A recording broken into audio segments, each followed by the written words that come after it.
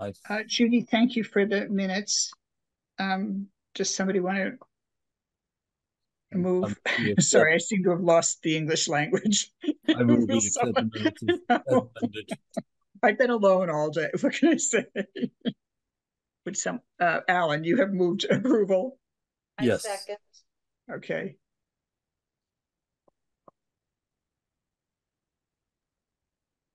Okay. All in favor? All right. Aye. I, Okay. So our next item is CPA applications, and Judy, I'm sure you know, but I'm Hang on not. just I one. don't. I think it's my turn to take minutes, so I No, will. I really will take minutes today. I Oh, have okay. not taken minutes in 7 years, and it's my All right. parting gift, not to you, Alan, but to Judy and Susan. Okay. No. Okay. Thank you. That's good. Um, That will make life a little easier. actually, I guess it is a gift for you if it means you don't ever have to do this again, And right? I don't have to move For really close to the for words. this group. Yeah. So last time we met, we reviewed a draft of Paul Newland or Watermelon Wednesday's application to bury the electrical lines up around the West Whately Chapel. Yeah.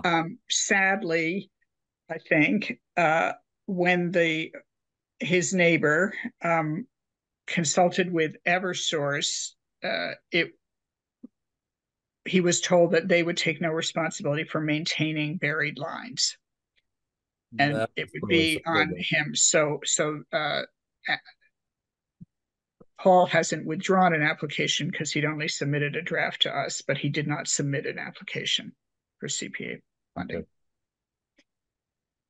just as a commentary on that, when I was up with the insurance agent inspecting the chapel, and Paul and Claudia came by, and we were talking about this. The insurance agent, who is extremely good, said in all the claims he had seen forever, no matter what the line was like, Eversource was responsible up to the building and the owner after that. And he found this just absolutely absurd. And it's just, it is what it is. But if you Right. ever run into it personally, I would check more than the farmer did. But Well, I could anyway, entertain you all for the entire hour with the stories of a couple of years ago, and it was two different incidents when Eversource was sending excessive voltage to our house, and our trackers shut down as a result. It's a self-protection mechanism. Yeah. Uh, it also affected a house down the street from us, um, to the point where that person's generator blew up. I don't mean blew up like exploded, but died. And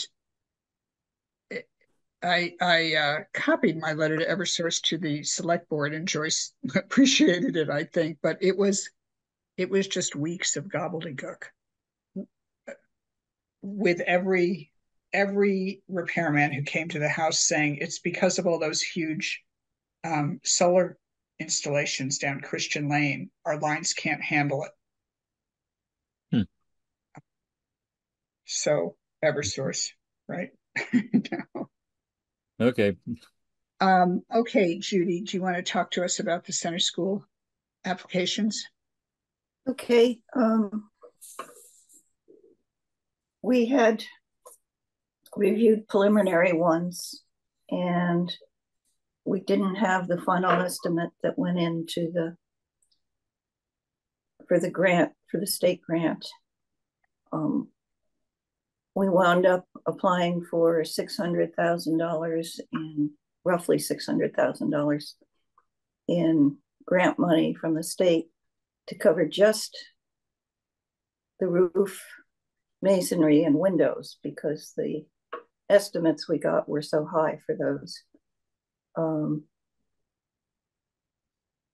And we requested a 12% match from the town, from the CPA. We were told that a 10% match would make them look more favorably on the application, and anything over 10% would make it worthy, quote, worthy of special consideration, end quote. So we chose 12%.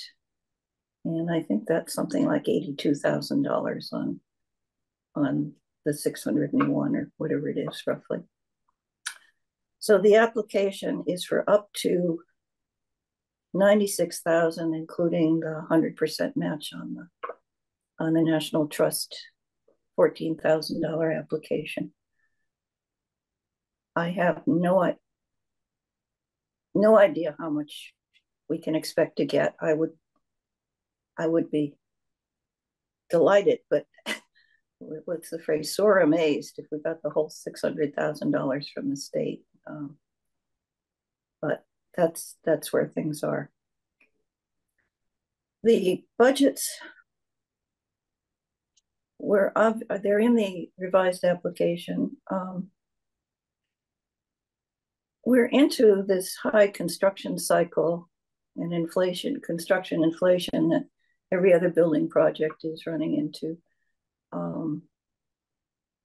Jones Library, the Bridge of Flowers, everything is coming in over budget.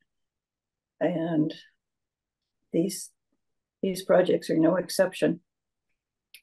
I think I wrote in my email that I was flabbergasted by the prevailing wage markup that Galvin put in theirs. It was over 100%, which, I mean, this is municipal bid requires that you price it based on what they call prevailing wage, which is the union wage in the area. Or the union, I don't know, maybe the state union wage, I don't know. And I've typically thought that was like a 25% markup. I think probably the markup also includes things like, it's a pain to deal with a town on an order. You have to go to committee meetings. There are work order changes and stuff. There's extra hassle involved when you're working with a town. Sometimes the checks can be late. So my guess is there's some of that in there too. I asked George Dole, who I think most of you probably know was the project manager for the town hall restoration from Jones Whitsitt. And I said, George, I entitled my email "Reality Check." It just was inconceivable to me that this would be the case. And he wrote back a fascinating response, which was, "Oh, good. I'm glad you talked to Galvin. I was going to recommend that you touch base with them. They're very good." He said they had used them, I think, also on the Ames Library project about 10 years ago, and had found a workaround to the bid prevailing wage requirement that if a firm is small enough and can prove that most of the work is done by the owners, they don't have to pay themselves prevailing wage. I mean, it's kind of ludicrous to pay yourself. You're getting a profit someplace else. And he thought that maybe they would still qualify for this. So that's something that we'll definitely look into. We can see about other quotes. He also added that it's very, very difficult to get a mason to come and do anything these days. So, and my guess is probably Galvin has more work than they can, or enough work that they priced it high. Didn't worry too much about it. We go out to bid anyway. So that's where that stands. The roofing estimate was also high. It came in over like $337,000 without any of the structural support work. Galvin's estimate, by the way, did include about something like 20 or 25,000 for structural support work on the roof where it connects to the structural support. It's the bottom, it's what's called the parapet estimate. And at the bottom. So within, there wasn't time to shop around before the application went in for other estimates. But since that George, and we don't have other estimates, I also asked George Dole if he could recommend, if he had any experience with slate substitutes. And he responded that yes, they had used it on the Ames Library. They did real clay tiles in front and put the slate substitutes on the rear. And he recommended a firm called Da Vinci. And he said, you don't want to use their recycled product, the product that uses recycled plastic. You want the new, because the recycled doesn't hold up in our climate. And Donna said that, was it MHC that also recommended or mentioned the firm? Well, you may remember that that sometime, I actually just found the materials, cleaning out files, that I went to a workshop that the MHC ran on the Secretary's standards for use of substitute materials and the Da Vinci. I was just checking, and I'll stop looking at my iPad. I didn't realize Da Vinci, anyway, they also talked about Da Vinci as a good product. I didn't actually realize it was a firm that did installation. I thought it was a product. Well, they do manufacture. They manufacture, they don't install. Right, that's what I mean. Yes, yeah. Yes, yeah. If you look at their website, they're primarily focused on the web on homeowner products, especially in Florida and California, with a big emphasis on replacing shake roofs because of fire danger, which I thought was interesting. Rich Korpieski sent me an email this morning saying that he's looked into it, and it seems to be they're the firm of choice for commercial and institutional buildings in New England.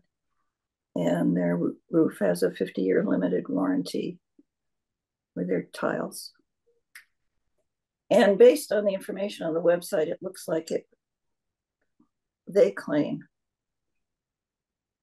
and it looks like the labor and the materials would be about half of what a traditional high-quality slate roof would be, which would make a big difference. Do you and your partners have, maybe it's too early if you and Rich were just communicating today, but I remember that Alan and John Robleski and I took a field trip to Amherst while we were all working on the town hall to look at some window. Yeah, you couldn't do it. I mean, you've just heard about this today, but presumably that will be something some group of people will do. I'm also trying to find out what firm was recommended for the Jones Library work, because they're using synthetic slate. So I have a friend, email into a friend who's on the Amherst Historical Commission. Heady startup. And yeah. I mean, their latest plan, of course, is just to abandon all pretense of historic preservation, but that's Amherst. No. It sent her into a dizzy. I spent 45 minutes on the phone with her. So that's where we are. It's obviously the case that that the project will use Secretary's standards and trying to be historical.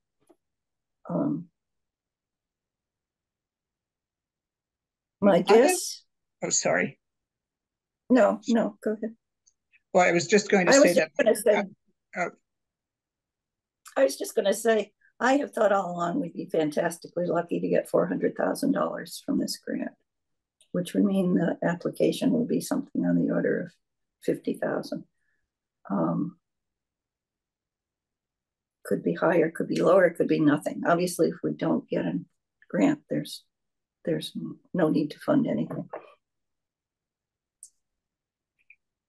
for this application.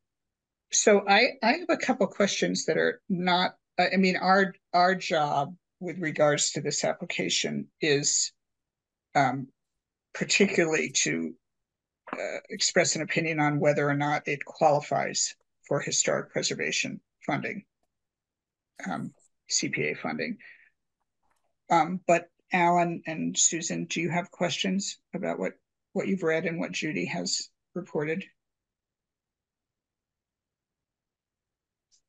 No, I think you've done a good job of laying out your findings. It makes sense.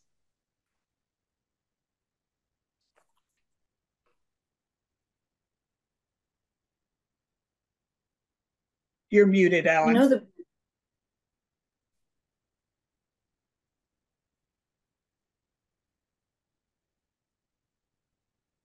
Wrong button. No, I have no questions either yet. I mean, I may have some later, but so far it sounds good.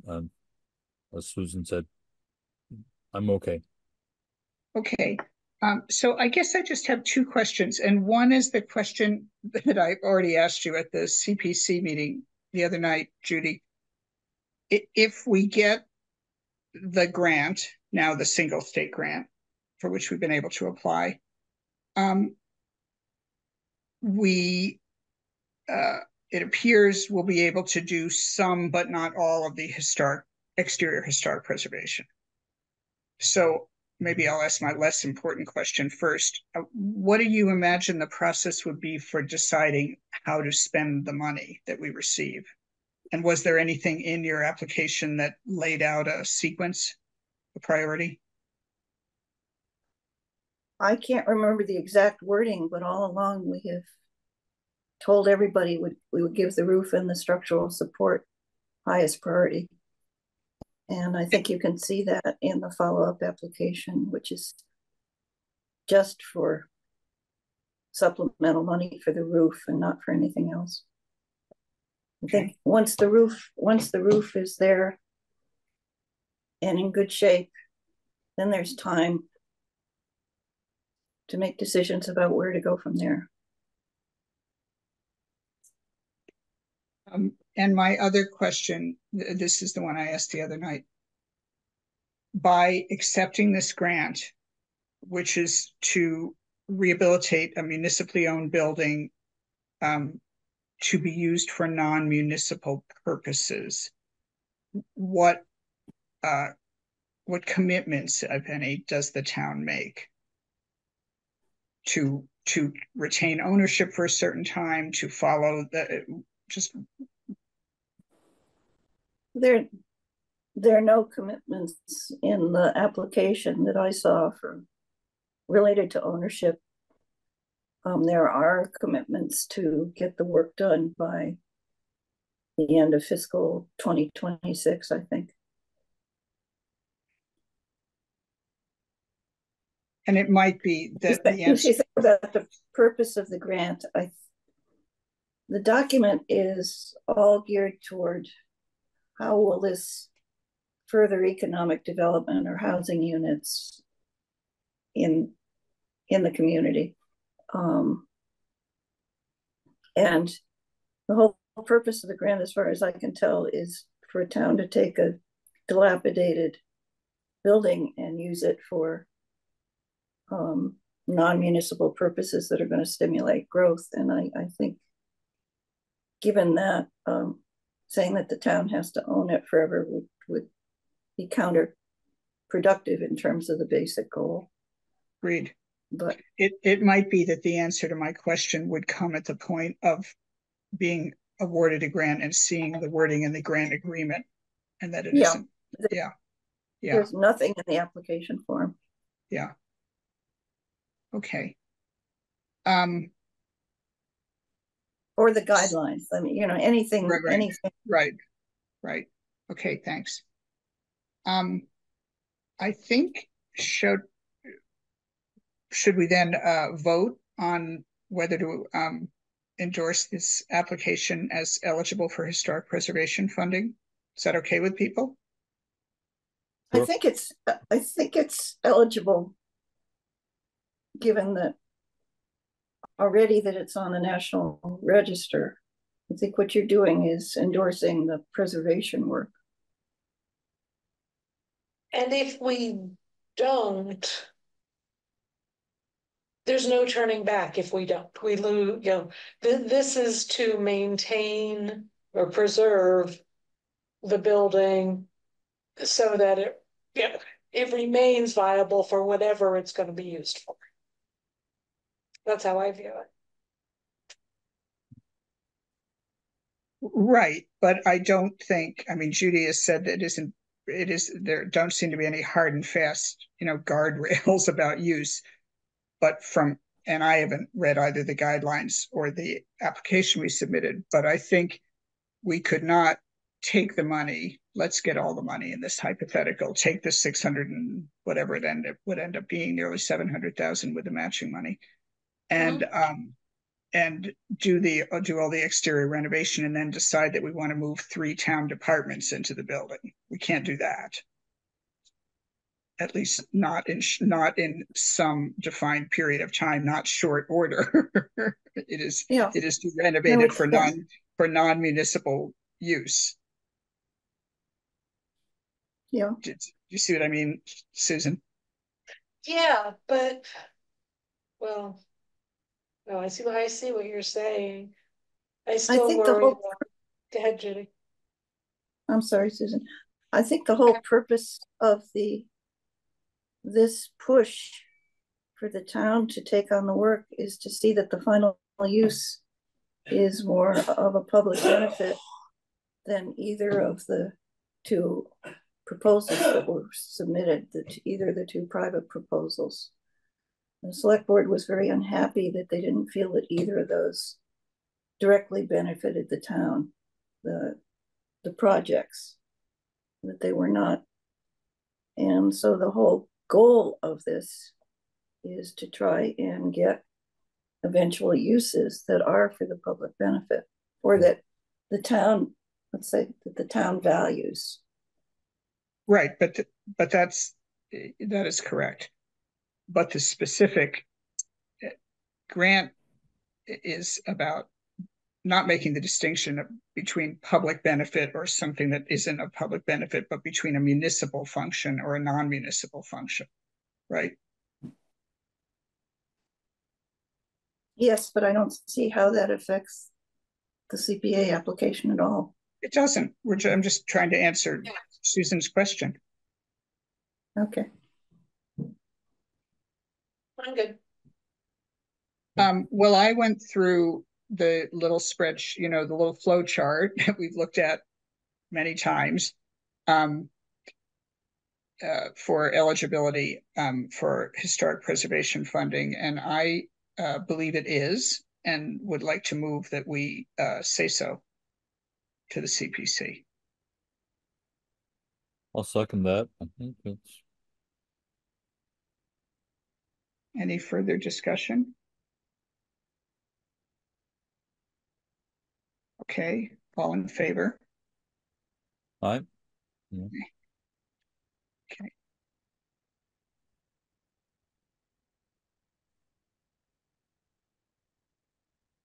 Judy, do you want to talk about your second application? Yeah, this one is by way of insurance policy. The CPC has accepted what they call place marker applications where for circumstances that might arise. In this case, the town submitted an application for supplemental funding in case the grant wasn't sufficient to cover the roof repair and the structural support. And I left the amount blank on the idea that nobody had any idea how much was involved. And Donna reminded the CPC that there's a requirement that these grants can't be applications can't be amended after 60 days once they've been submitted. So I will have to come back with a cap on how much the request is up to, which there hasn't been time to deal with yet. So I would recommend that this one be deferred to the next meeting. Thanks. I had understood that you thought the placeholder application, the blank application, would be activated only if the state funding didn't come through. Was I wrong? Well, yes, I think it's to be activated only if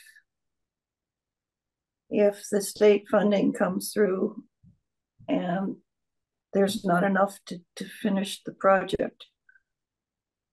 I mean, if you get $300,000 and the town matches 36,000 or whatever it would be, and the whole thing costs 375,000, you wouldn't want to hold up the whole project because of the shortfall.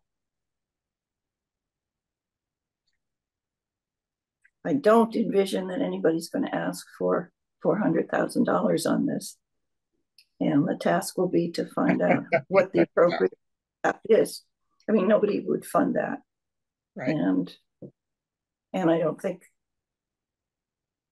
anybody would ask for that. But I think in order to do this, one needs to talk to the new town manager and see what possible other sources of funds there are. And to try and determine a reasonable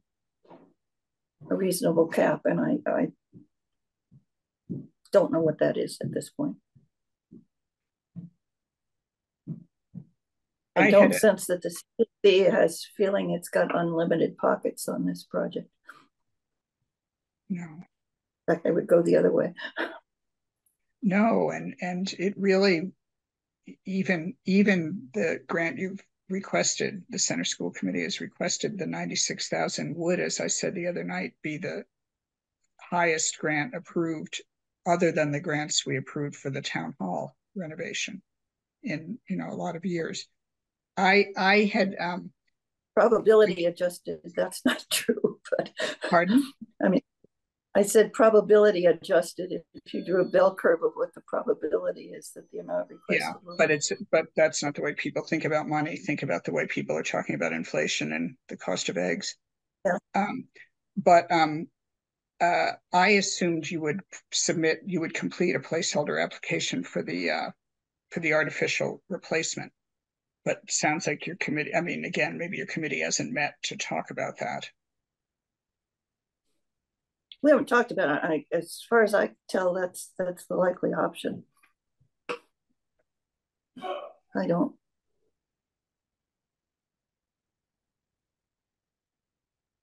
I think actually that will have to be the option, just to probably get the basic work done on the roof. That's my personal opinion, based on no concrete financial information.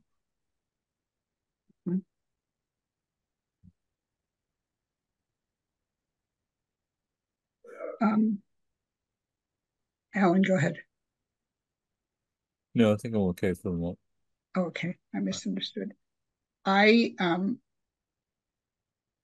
given all that, would like to suggest that the Historical Commission not vote on the blank application, which is essentially what it is, and wait until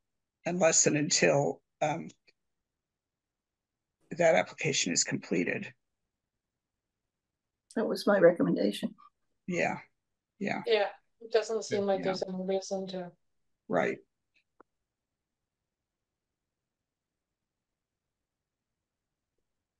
Okay. Anything else on the center school?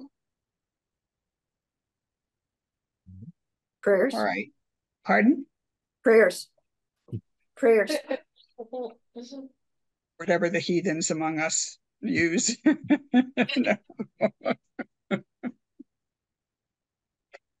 No. Okay.